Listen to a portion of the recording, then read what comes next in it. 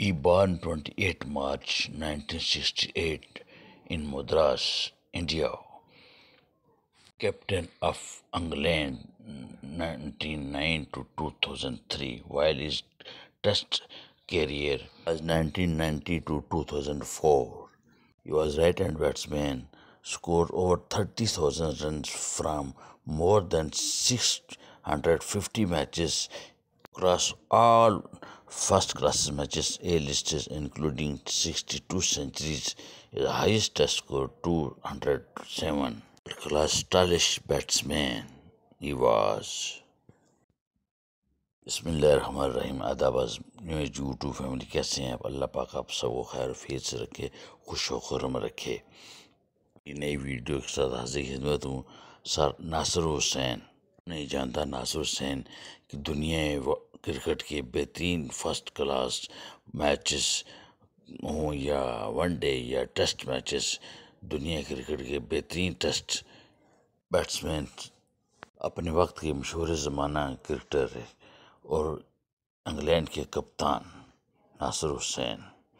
नासिर हुसैन बुनियादी तौर पे इंडिया में पैदा हुए और जब बहुत छोटे थे तो उनकी फैमिली ने इंडिया से इंग्लैंड की तरफ शिफ्ट होने का प्रोग्राम बनाया और वो लोग वहाँ पे शिफ्ट हो गए। नासिर ने जब होश संभाला और वो स्कूल के ज़माने से ही क्रिकेट में बहुत शौकीन साबित हुए और अल्लाह पाक ने उनकी मजाज में क्रिकेट शुरू से ही रची बची रखी थी। ये यही समझा जाए कि उनके खून में क्रिकेट शुरू से मौजूद थी।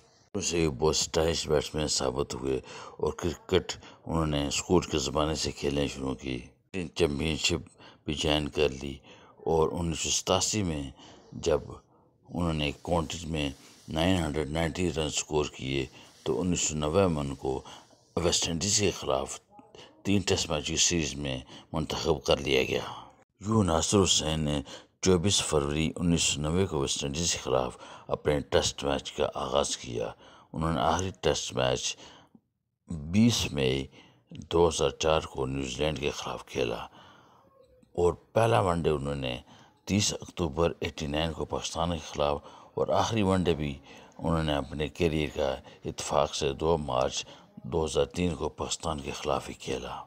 नासिर हुसैन 100 टेस्ट मैच तो नहीं खेल सके, अलबत्ता उन्होंने 96 टेस्ट मैचेस में 5,764 रन स्कोर किए 37.18 की एवरेज से, और ये स्कोर उन्होंने 14 सेंचुरियाँ और 34 निसफ सेंचुरी की मदद से बनाए। 207 रन उनका हाई स्कोर रहा टेस्ट की इनिंग में, जो उन्होंने ऑस्ट्रेलिया के खिलाफ एशियस टेस्ट में 1997 को बनाए थे। 1997 में एशियस सीरीज खेलने के लिए ऑस्ट्रेलिया की टीम इंग्लैंड के टूर पर थी। पहला टेस्ट मैच बर्मिंघम में जो खेला गया उसमें ऑस्ट्रेलिया ने पहली बैटिंग की और 118 रन पे ऑस्ट्रेलिया की टीम आउट हो गई, लेकिन इंग्लैंड ने अपनी पहली इनिंग में ज़बरदस्त फाइट बाई की और 478 फॉर 9 डिक्लेयर कर दी, जिसमें नासिर हुसैन ने शानदार 207 रन बनाए, डबल सेंचुरी स्कोर की। यही उनका टेस्ट मैच में हाई स्कोर था।